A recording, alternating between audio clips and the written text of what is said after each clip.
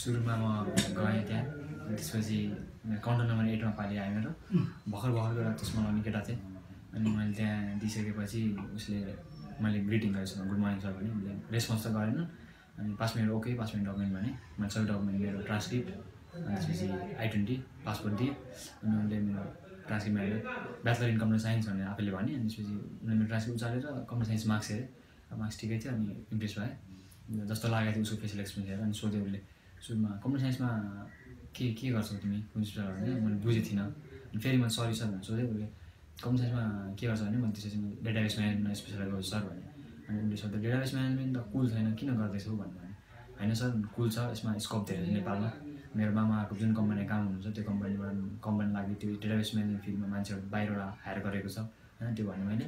अनि त्यसपछि ठिक छ अनि तिमीले अहिलेसम्म के त्यस्तो काम गरेको छ कम्प्युटर साइन्समा जसले तिमीलाई कम्पनी इन्जिनियर गरेर जस्तै कुरा सोधेँ मैले सो त्यस्तो कुल त थाहा छैन सर मलाई मैले हल्का आफ्नो स्टोर डिपार्टमेन्ट स्टोर छ एउटा त्यसमा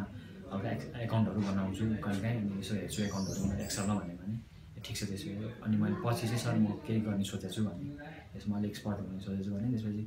विज स्पोन्सर सोधेँ मैले भने स्पोन्सर भएर राम्रोसँग कन्फिडेन्टली भने एकछिन ग्याप भयो उसको मेरो